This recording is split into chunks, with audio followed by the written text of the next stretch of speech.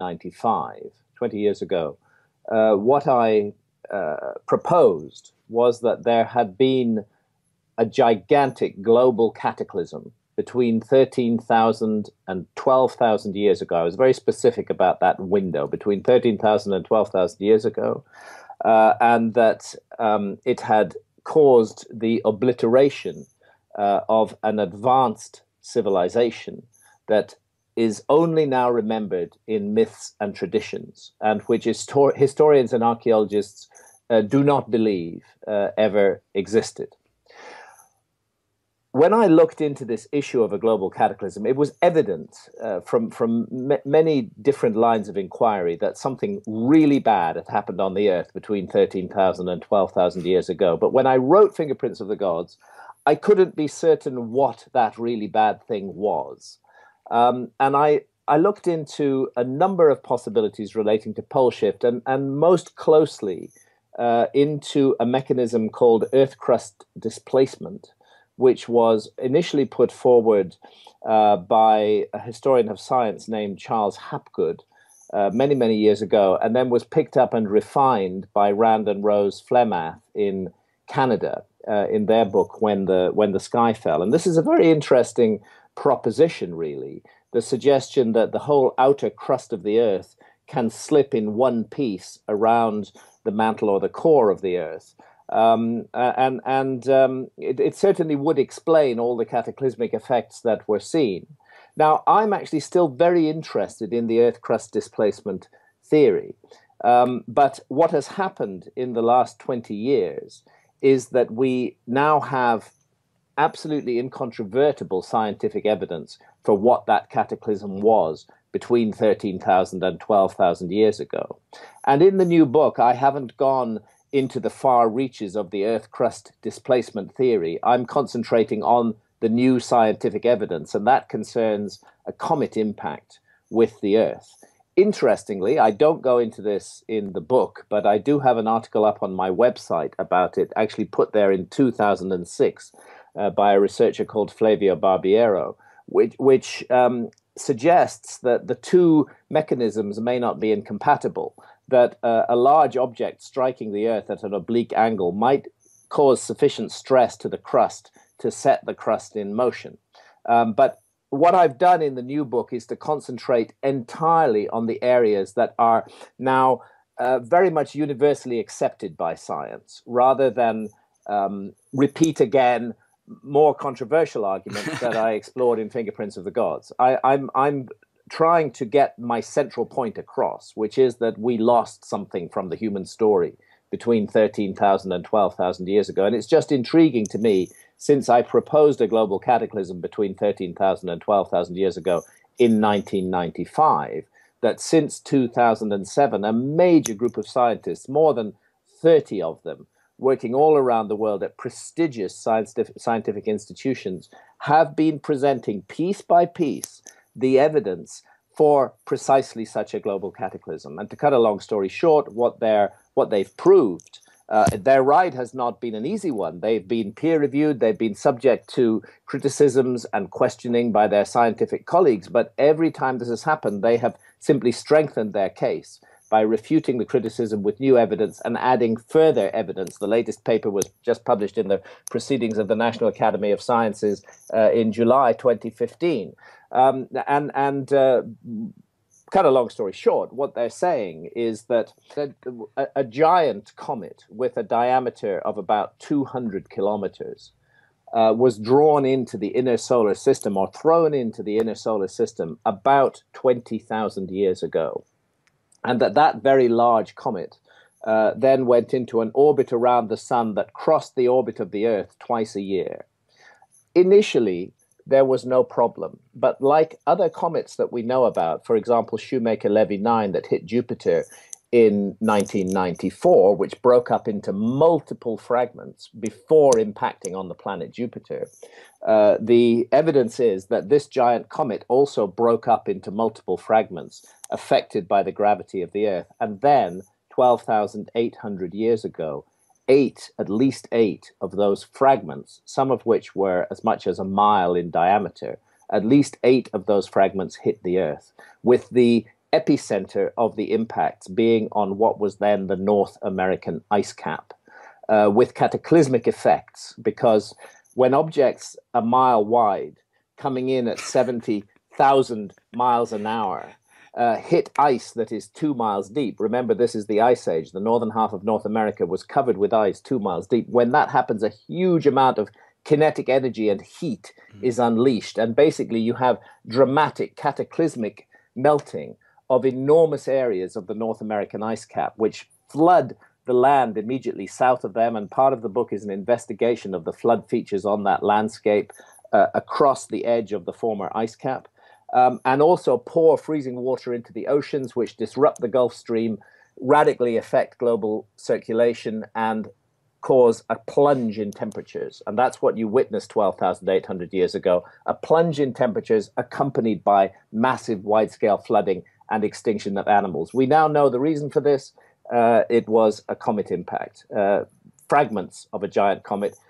I have to move quickly through this, but the evidence suggests that some 1,200 years later, 11,600 years ago, the Earth had further encounters with the fragments of this comet. So we are looking at a sustained episode of cataclysm, an extinction-level event that unfolded between 12,800 and 11,600 years ago. And interestingly, 11,600 years ago is the date that Plato gives us for the submergence of the lost civilization of Atlantis. He said that happened 9,000 years before the time of Solon, and the Greek lawmaker Solon lived in 600 BC. So Plato was saying 9,600 BC, which is 11,600 years ago, which is a date that coincides exactly with the scientific evidence, because just as the 12,800 years ago event was accompanied by massive global flooding and destabilization, so also was the 11,600 years ago event. And we've had further encounters with fragments of this comet since then, certainly in the Bronze Age, and the possibility remains that we may have to deal with further encounters with bits of it in the future. So this is the scientific evidence. A lot of this evidence has not been put before the general public before. It's been confined to the rarefied atmosphere of prestigious scientific journals.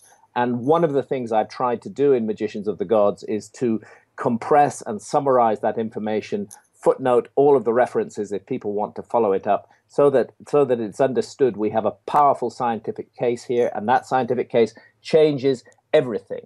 Because, you know, historians and archaeologists have constructed their model of the origins of civilization without taking into account a massive extinction level event that occurred just in the backyard of what we think of as history. It's not their fault. This information is new. It's only been out there since 2007. But historians and archaeologists need now to scramble to take this evidence into account. And that's what I've done in Magicians of the Gods. I've taken the evidence into account, and I've considered its implications for our ideas of the origins of civilization. And the answer is it massively reinforces the case for a lost civilization, especially when combined with the evidence from newly discovered archaeological sites like Gobekli Tepe in Turkey, which is, as you said in the introduction, 11,600 years old. It fits in exactly with that second cataclysm. It's very sophisticated, it's advanced, a megalithic site, much, much larger than Stonehenge, with precise astronomical alignments. It looks to me like the work of the survivors of a lost civilization who went and settled amongst hunter-gatherers and tried to transfer their technology to them, because agriculture starts in the same area of Turkey at the same moment that the megalithic site of Gobekli Tepe is first created and then deliberately buried, not to be found for more than 10,000 years, reopened only in the late 1990s. Tepe is a very mysterious archaeological site in southeastern Turkey, which has completely revolutionized our understanding of history.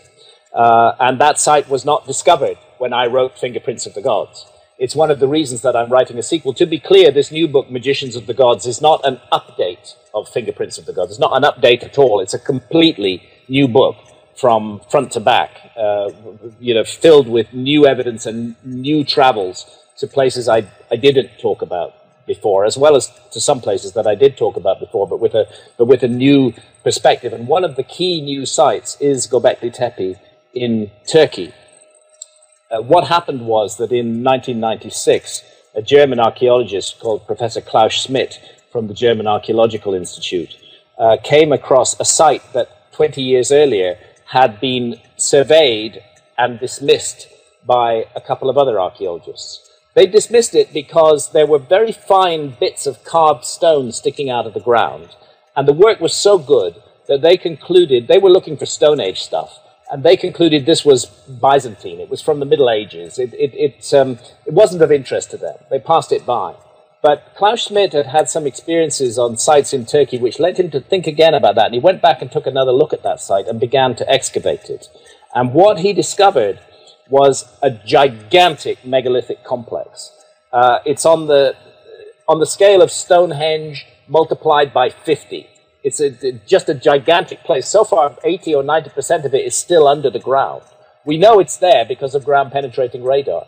But what they've excavated so far are these circles of gigantic megalithic pillars, with pillars weighing, 20 tons and standing 20, 25 feet tall, with precise astronomical alignments, very, very beautifully put together. Now, here's the thing.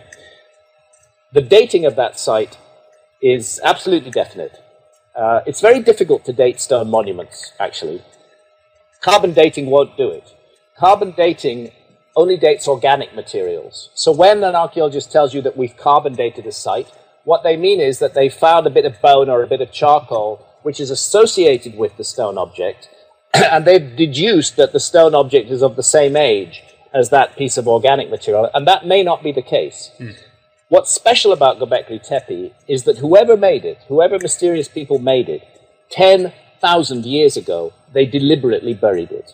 They covered it in what appears to be a pot-bellied hill. That's what Gobekli Tepe means in the Turkish language.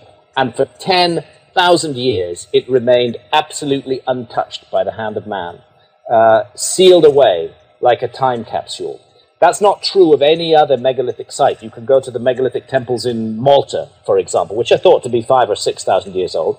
And they've been trapped over by every human culture for thousands and thousands of years. And the dating is actually, in my opinion, very insecure on those sites. We may be being misled by, to give falsely young dates by the introduction of later organic materials to those sites. That didn't happen at Gobekli Tepe. And it allows us to say for sure that this site is in the range of 12,000 years old. It may be significantly older than that. Let's see what else comes out of the ground. But what they've got now, we can be absolutely certain, is 11,600 years old. Now, this is, for those who haven't studied archaeology and history, you might think, well, so what? Well, here's what.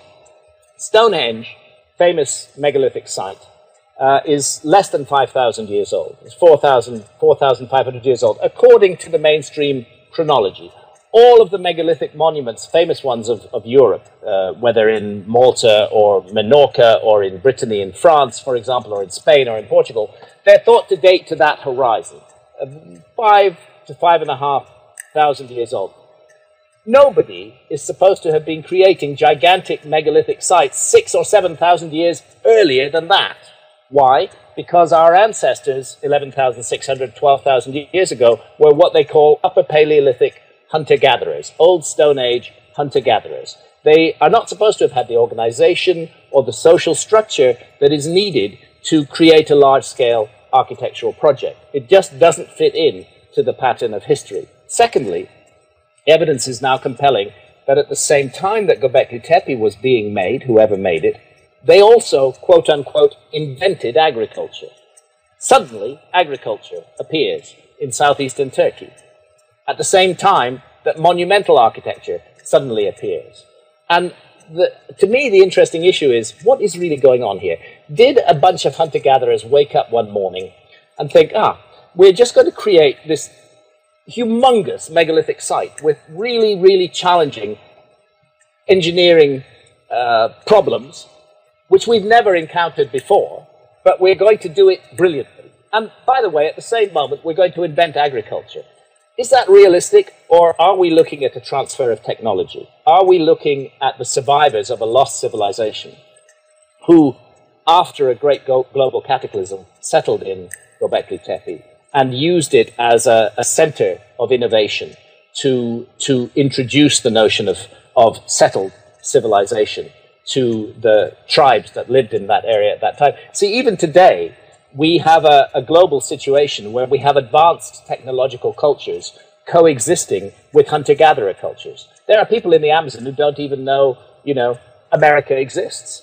They've had no contact with technological society at all. And I believe it was the case 10, 20,000 years ago as well, that there was an advanced civilization on this planet, and that there were hunter-gatherers.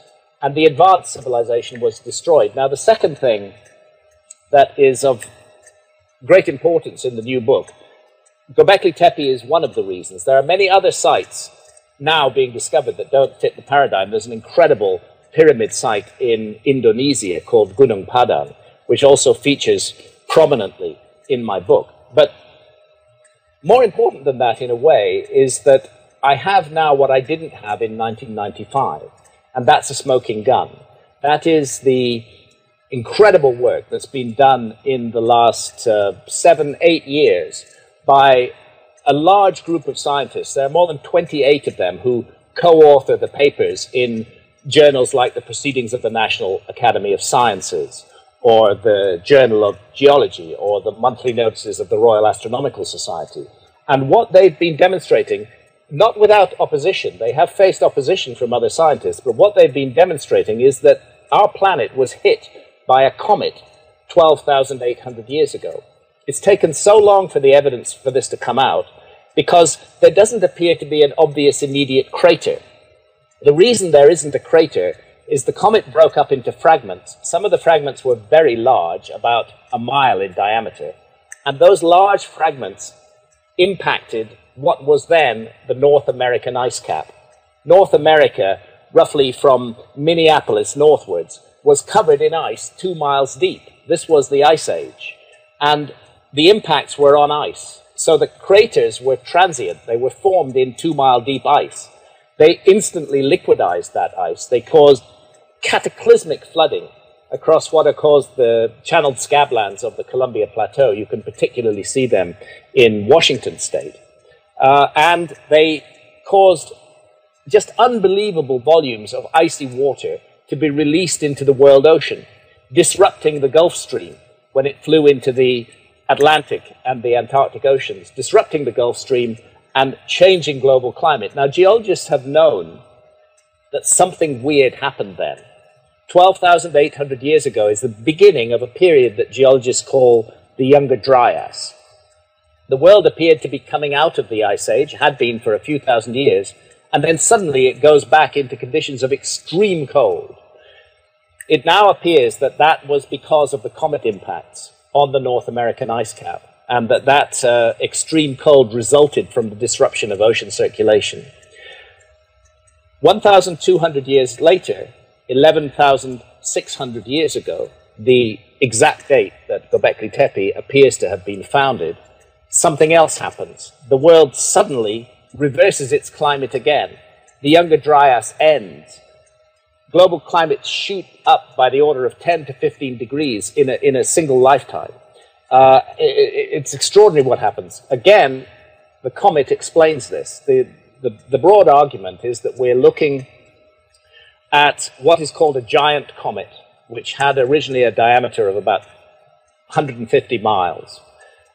This giant comet broke into fragments. 12,800 years ago, about 8 of those fragments hit the Earth, and many big fragments and many smaller bits. It was an extinction-level event.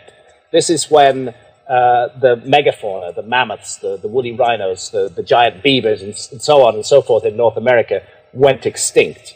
1,200 years later, the Earth encountered the debris stream of the comet again. This time, the impacts were in ocean.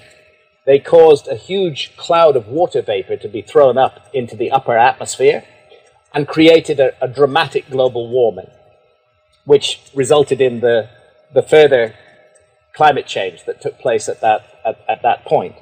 And so we have a period of 1,200 years between 12,800 years ago and 11,600 years ago, when a previously undetected extinction level event on the scale of the event that made the dinosaurs extinct happened. Now, previously, scientists used to think extinction level events, encounters with asteroids and comets on a large size, are very rare. Of course, we encounter meteors all the time, but they're just harmless little firework displays. The big ones, they used to think they happened like every 100 million years. So archaeologists have not been inclined to take them into account in the story of human history. The discovery of this comet impact totally changes all of that. What we're now having to get to grips with is that just yesterday, in historical terms, right at the beginning of the time when the story of civilization that's told to us by historians and archaeologists seems to begin, right then, just before that, there was this incredible punctuation mark, a global cataclysm on an almost unimaginable scale. And suddenly, all the myths and traditions of a lost civilization, of a golden age, of global floods and cataclysmic earthquakes, they all make complete sense. And, so the point I'm making is that history for the last 11,600 years, history and archaeology, may have built a pretty good house. But that house has foundations of sand because they are not taking account of what happened immediately before that. They're not taking account of this extinction level event. So I've written this new book to bring all this evidence, both the archaeological evidence, the mythical evidence, and the evidence concerning the comet, to bring it all together in one place and put it before the general public. And that book's going to be published on the 10th of November 2015 in the United States, a bit earlier in Britain on the 10th of September in Britain, and in Canada on the 3rd of November. But it's all happening in the next few months, and I'm just absolutely nailed to my desk doing the final work on the proofs and the diagrams and the photographs and so on that are going to go in the book. But it's exciting for me to revisit this subject and to do so with completely new evidence, because I took a lot of flack when I published Fingerprints of the Gods in 1995. I can't begin to tell you the insults that were thrown my way by archaeologists and historians and their friends in the media all around the world, who were absolutely convinced that their reference frame of history was right and that there could be no lost civilization. What's happened in the last 20 years is just a mass of new evidence that's come out, and that evidence needs to be put before the public in a coherent way, and that's why I've written it. Absolutely, and let's look at the word history. Mm-hmm. It has the word story in it. Right. History is a narrative. It's a story. It should not be mistaken with the facts. Mining out the facts behind the story is a work in progress. It isn't complete yet by any means. There are deep mysteries hidden in our past, and I believe we need to get to grips with those mysteries in order to understand what we are actually and how we function in the world we live in today, and to realize that we have too much hubris, too much confidence in ourselves and our technological society. In many ways, in mythological terms, we meet all the criteria of the next lost civilization. And this becomes an issue worthy of taking seriously when we realize that so recently such a gigantic cataclysm took place upon the Earth. I'm not going around the world wearing a sandwich board saying that the end of the world is nigh, but twice a year our planet crosses the debris stream of that fragmented giant comet. We still cross it today. It's called the Taurid meteor stream. And every October, late October, early November, we have what some people call the Halloween fireworks, where you get fantastic meteor showers that come bursting in through our winter skies. Nobody thinks that they're dangerous. They're just pretty things to watch. But the astronomers who've worked on this field are very concerned about the Taurid meteor stream and the possibility that there may still be large fragments of that original giant comet circulating in the stream along with the much smaller ones that are responsible for the meteor showers. It's something I think science needs to take a proper look at. I think science is in denial about this at the moment. Science doesn't like cataclysms. There's a strong tendency in geology to be what they call uniformitarian, to imagine that things as they are now are a good guide to things that how they always were in the past, and that change operates gradually. It may not be so, and in fact the lessons of deep prehistory suggest strongly that it's not so. Don't forget, it took 10 years for the notion that the dinosaurs were made extinct by an asteroid to be accepted. Initially, that notion was dismissed as folly by most of science. But Lewis and Walter Alvarez stuck to their guns, and they kept bringing forth the evidence. And finally, they found the gigantic Chicxulub crater off the Yucatan and proved their case. Is a central point that at the moment we have another unexamined theory or reference frame regarding visionary experiences that human beings have. And that unexamined theory or reference frame is that these visions are just quote unquote hallucinations, just our brain on drugs, if you like, or our brain misfunctioning, somehow manufacturing and producing these weird experiences. But that's only a reference frame. That isn't a fact.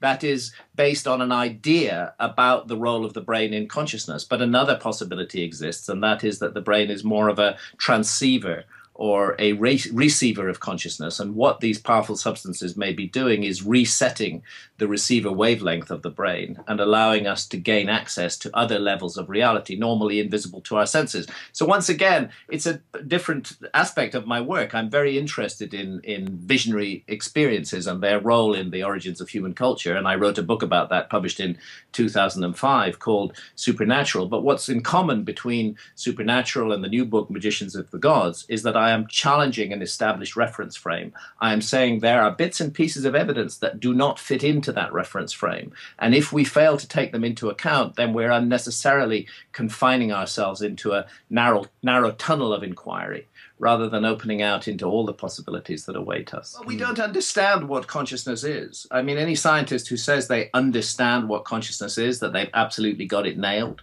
is not speaking the truth, because nobody does understand it. We understand that the brain is connected with consciousness in some way, but exactly the nature of that connection remains to be revealed. I mean, we have this few pounds of sort of unpleasant jelly inside the bony container of our skulls. And certainly our skulls and that unpleasant jelly are material things. They're objects. You can weigh them, you can measure them, you can assay them. They're physical objects. So how those physical objects, that physical object that we call our brain, how it allows us, where are we? Are we some little homunculus in the back of our head watching a picture being projected through our eyes? Allows us to have experiences which include intangible issues like love, our reaction to a beautiful sunset or a symphony, how that physical object transmutes this into conscious experience is utterly unknown at the moment. It's a huge mystery, and it's a mystery that touches upon the nature of reality itself and what it is that we're living in. How do we know that this is real, or that this is the only real? This is the mistake, I think, that another branch of mainstream science, in this case not historians and archaeologists, but material scientists who seek to reduce everything to a material substrate. This is where I think they're missing a trick, actually. Materialist science relating to consciousness simply says that our consciousness is an accidental byproduct of brain activity, that it's a kind of illusion. And there's nothing real to it. It's just... We needed these big brains in order to compete effectively in the Darwinian jungle. Yeah. But and as an accidental byproduct of evolving these big brains, we got this thing that we call consciousness that we don't understand. And there's nothing more to it than that. That's the view of materialist science. You know, it can all be reduced to matter. And that's why I use the telescope analogy. Because yes, physical changes do take place inside the brain when we're having visionary experiences. But can those experiences be reduced to the physical changes inside the brain? I'm not sure. Same with a telescope. When we look at a star, we have to focus the telescope. When we focus the telescope, physical changes take place inside the barrel of the telescope. The star comes into view. But we'd be wrong to say that the star is just the physical changes inside the barrel of the telescope. And I think it's the same kind of mistake that we're making about the brain. We need to not be so addicted to our reference frames. We need to be open to contrary evidence and explore it and see where it leads us and see where it goes. And that's what I try to do in my books as a researcher. In the Amazon are not unconnected from the outside world. They know what's going on in the outside world. They have the internet in Iquitos, which is a city in the heart of the Amazon, and they don't like what they see. They don't like this looming aura of disaster and horror that is constantly being spread by those who run the world. They don't like that at all, and they see a problem, and the problem they see with this huge industrial technological complex that we call the West, but that of course includes Japan and China and all rapidly industrializing and technologically based societies. The problem they see is that these societies have indeed severed their connection with spirit, that we've come to regard spirit, that aspect of ourselves that can't be weighed and measured and counted, we've come to regard that as an illusion because we reduce everything to matter. And this is the biggest mistake that a society could possibly make. We do need to reconnect with spirit. And my view, this is not said by the shamans, but my view is that the three mainstream monotheistic faiths, Christianity, Judaism, and Islam, are no longer fit for purpose. They are part of the problem in the world today, rather than part of the solution. We need to go back to a more ancient form of spirituality, but using our modern techniques and tools. I'm not a Luddite. I'm not saying we should abandon modern technological advance. I'm saying we should mitigate it with a willingness to embrace spirit. And shamanism provides an excellent model for that, because that's about direct contact with the realms beyond.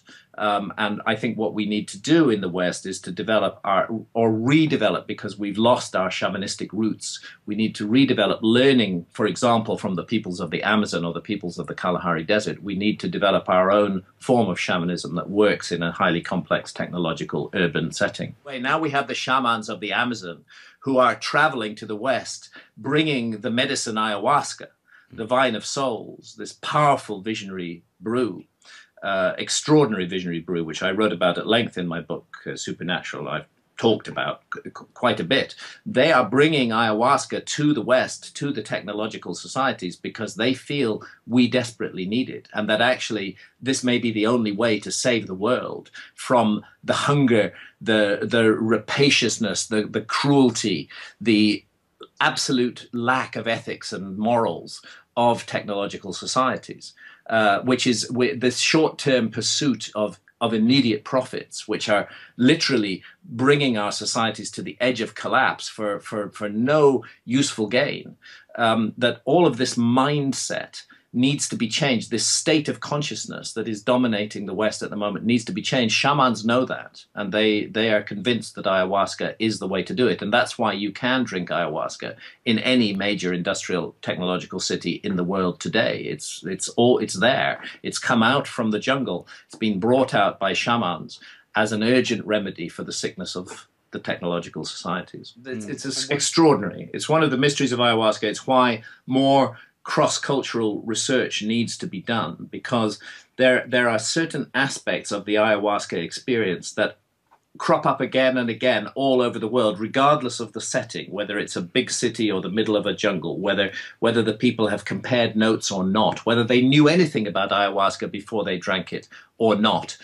All of this has been done, and there are these astonishing transpersonal connections.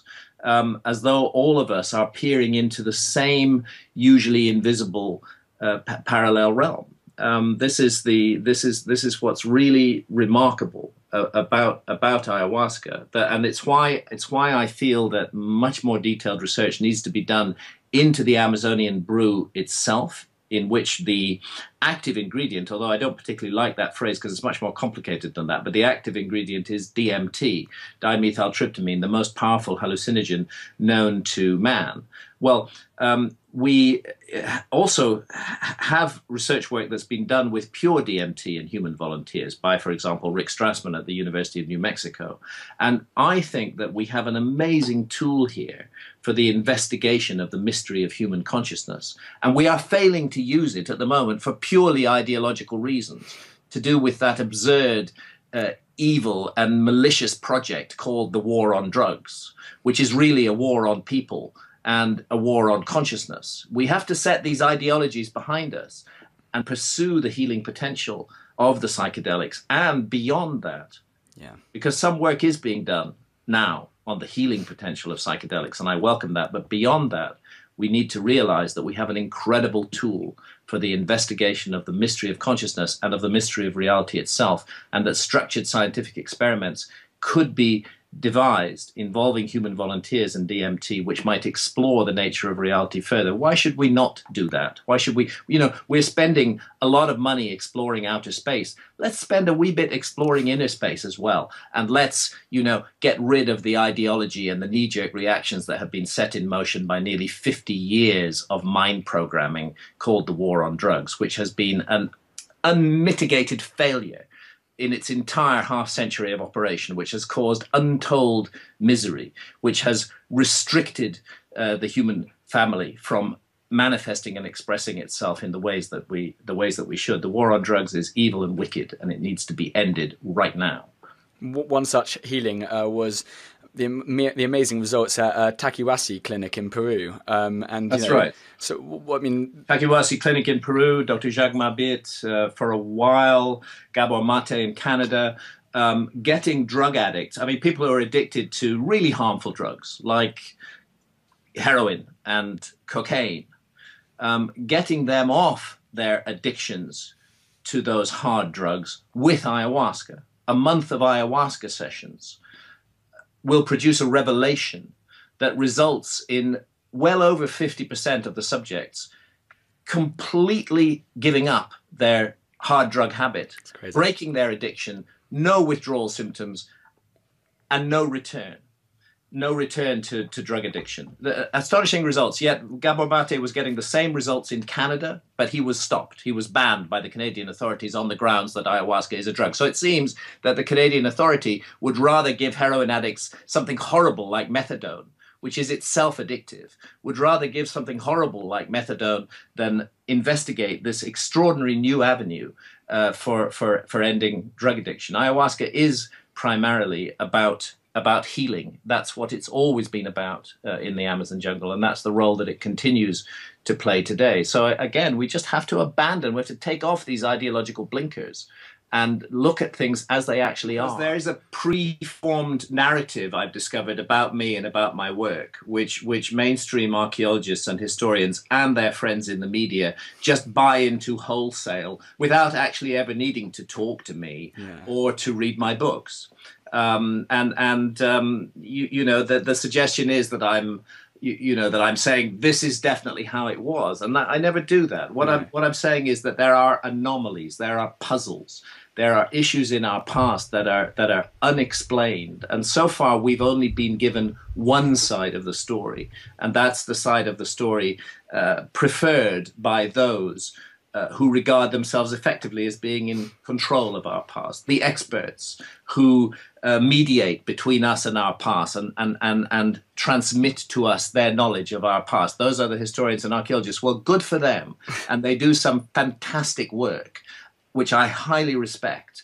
But there is room for another point of view, especially when it comes to something so important as the origins of human civilization. And especially when we discover that we have an extinction level event right in the basement of what historians and archaeologists say is the beginning of history. This is a real problem, and it has to be taken into account. I'm not saying that I'm 100% right or even 50% right. I'm saying that here is an area we need to explore, and here is what's known about it right now.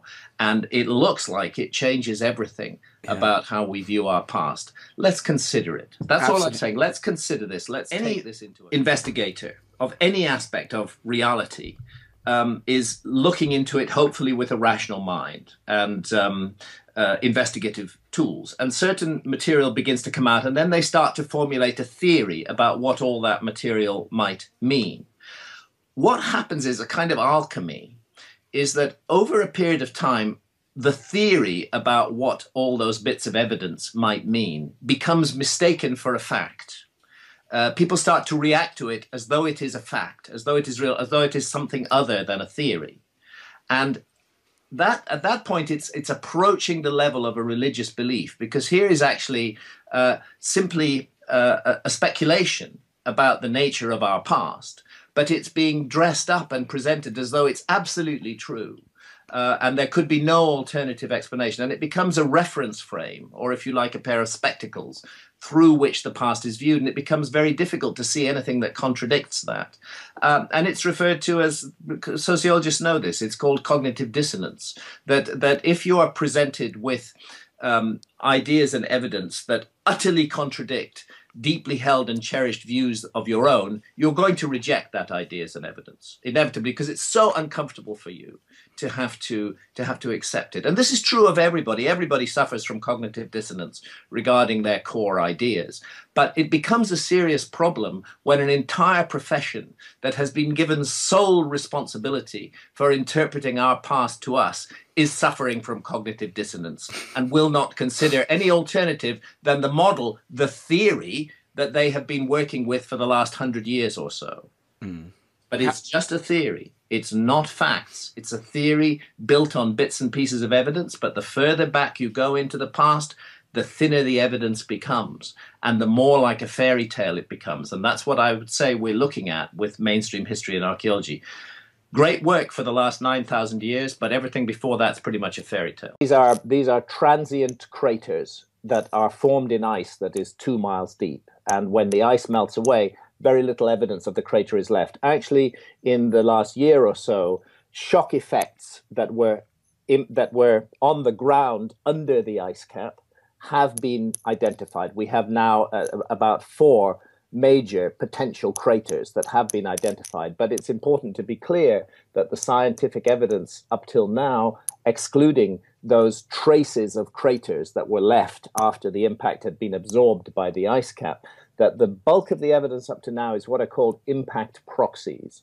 Again, you have to consider the tremendous heat and kinetic energy of these objects coming in and hitting the Earth. And when they do, they create very definite, very recognizable side effects. Those include nanodiamonds, diamonds that can only be seen under a microscope, formed in the shock and heat, melt glass, which is virtually identical to the melt glass that you get in nuclear explosions, evidence of temperatures in excess of 2,200 degrees centigrade, that's beyond the boiling point of quartz, carbon spherules. There are very specific proxies of a cosmic impact, and they are distributed across more than 50 million square miles of the Earth's surface. And the latest scientific paper published in Proceedings of the National Academy of Sciences in July 2015 makes clear, it's a Bayesian chronological analysis, it makes clear that this was all one single event that unfolded literally in a single afternoon. It was not spread out over hundreds of years. It wasn't slow and polite and gradual. It was instant, massive, worldwide. And there's only one explanation for that, and that is the impact of a large object coming in from the solar system. Because I happen to believe in reincarnation. And actually, if you go into the studies, it's a little bit beyond belief. I mean, it's not just a matter of belief. There is powerful evidence that reincarnation occurs. So, you know what happens? Mysterious reality has come up with something that's a much better trick than transhumanism. That we can have multiple lives, experience many different, learn and grow as souls and spirits in many different incarnations in many different ways. And from that point of view, it would be a really bad idea to live in the same body for hundreds and hundreds of years in the same circumstances. What you need is to shuffle the deck and come back in totally different circumstances. Maybe you were a billionaire in this life. Maybe it's really good for your spirit in the next life to be born a pauper. And to have to wrestle with that and deal with that, you know, that's what reincarnation offers, which transhumanism appears to be seeking to take away. So I have no problem with technology as such, but we have to do the spiritual work first, and that should guide our approach to technology. It shouldn't be the other way around. And I'm afraid the mainstream religions, again, this is my opinion, the mainstream religions, Christianity, Judaism, Islam in particular, I don't think that they offer a format to do that spiritual work. The spiritual work has to be at the level of direct personal experience. The problem with the West, and they're very aware of the problem. You shouldn't imagine that people living in the Amazon jungle are out of touch with what's happening in the world. They're not. They know what's going on in the world. And their diagnosis, their analysis is that the fundamental problem with Western technological society, which includes societies in the East like Korea and Japan, let's just call it technological society, that the fundamental problem with technological societies is that they have severed their connection with spirit, that we have immersed ourselves too deeply in materialism, both in terms of the way we live our lives, that we define ourselves in terms of production and consumption, but also in terms of the basic philosophy, that there is nothing else to reality except the material realm, that there is no spiritual dimension to life. This is a very strong view amongst intellectuals in technological societies, that there is no such thing as a spirit. From the shamanic perspective, this is a very dangerous view, and it explains why so much harm and damage is being done around the world by technological societies. And that's why what I call a kind of reverse missionary activity is underway. And it's why shamans from the heart of the Amazon are willing to even take risks with the law and to come to Western countries and to offer ceremony and to train up Westerners with ayahuasca, because they know that ayahuasca can give you such a powerful kick up the ass that it will make you think again about everything. Always used with the right intent. That's very, very important issue in this. But if it's used with the right intent, in the right way, with experienced hands, responsibly, with love, with care, it can completely change one's outlook on life. And that's why I've often said, I've said it about materialist scientists, and I say it about politicians too. If I had the power to implement this, I would say that anyone running for presidential office, anyone running to be prime minister of a country, fine, run for it. But first, a dozen ayahuasca sessions. Have those sessions, then run. That is the threshold obligation that you must meet in order to run for power. I suspect quite a lot of them actually wouldn't want to run for power anymore. Right. And those who do, I think many of them would operate in different ways. And that's what shamans feel. And that's why fundamentally what we need in technological societies is that huge kick up the ass. We got to stop being so complacent. We got to stop feeling that all the answers to all the problems come from technology. This is why I have a problem with transhumanism.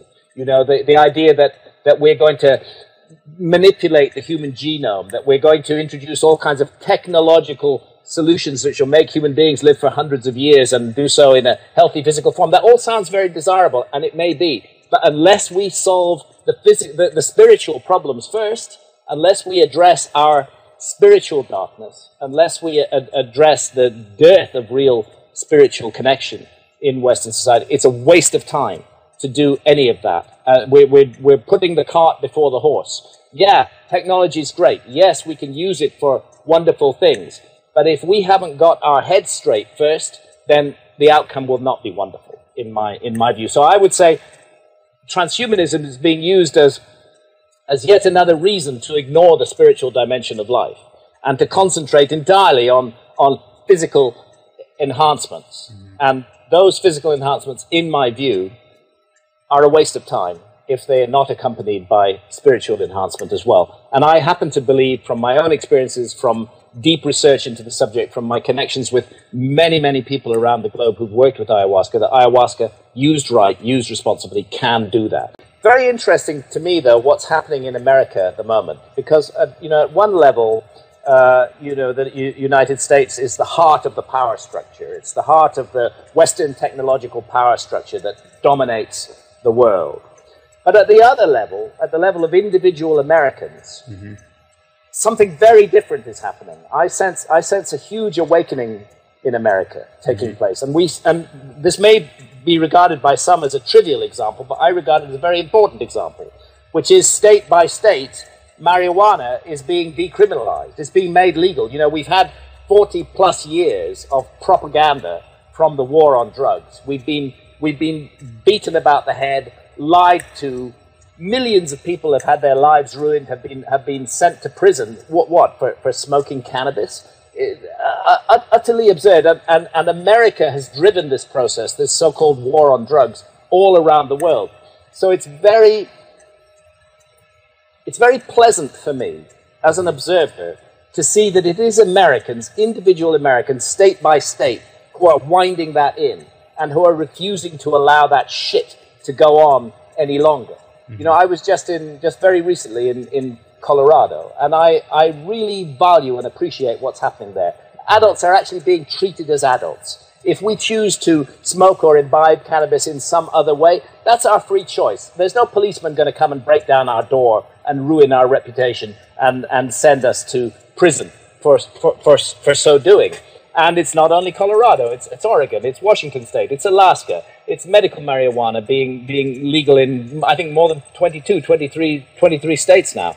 The engine of the war on drugs, which had federal America behind it for so long, which caused so much suffering and pain in the world, because the war on drugs is an unremittingly evil enterprise, in my view, that is being stopped by Americans at the grassroots level, just the way Americans at the grassroots level stopped the Vietnam War. So America has there's great power in the population, where when the people wake up, they can really change things. That can't happen in Britain.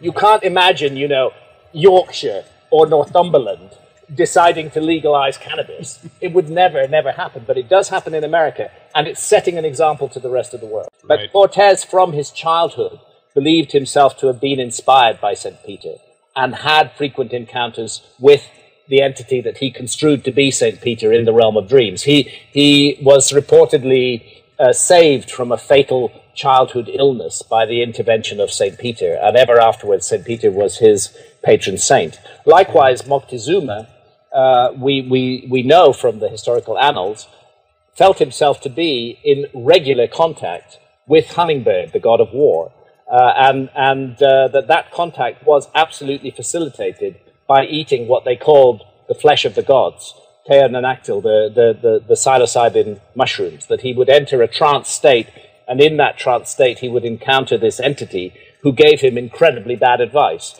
and always wanted him to conduct more murders, to feed him the souls of more sacrificial victims. There's a definite historical basis to both of these types of encounters, but the construal that I put on them is my own, of course. Right, as well as the idea that he was the return of Quetzalcoatl. Well, now there's something really strange. You see, there was a prophecy of the return of Quetzalcoatl. To summarize it briefly, there was in Mexico a classic battle between good and evil that was remembered as having unfolded in the distant past. There had been a deity, a deity in human form, who they called Quetzalcoatl. The Maya called him Gucumatz. It means the feathered serpent, the plumed serpent. He had been a god of peace. He forbade human sacrifice. He enjoined people to sacrifice only fruits and flowers, never to take a human life, and ushered in what is remembered as a golden age and a reign of peace. But then there came a conspiracy of evil against him. Demonic entities, Hummingbird, amongst them, who sought the overthrow of Quetzalcoatl, and who succeeded, and who drove him out of Mexico. And he is said to have sailed from the coast of the Gulf of Mexico at a place called Coatzacoalcos, which means the serpent sanctuary. He's said to have sailed from there on a raft made of serpents. It's very peculiar. But as he went, he promised that one day he would return.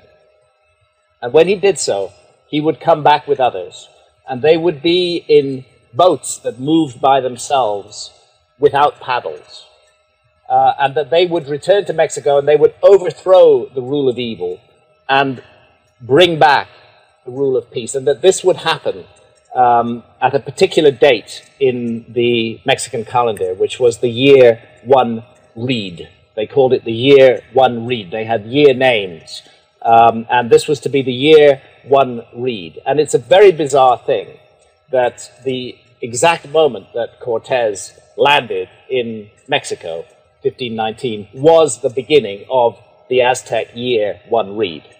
So he fulfilled an undoubtedly real, existing ancient prophecy. And he looked the part. He came in ships that moved by themselves without paddles, sails. Aztecs had never seen sails before.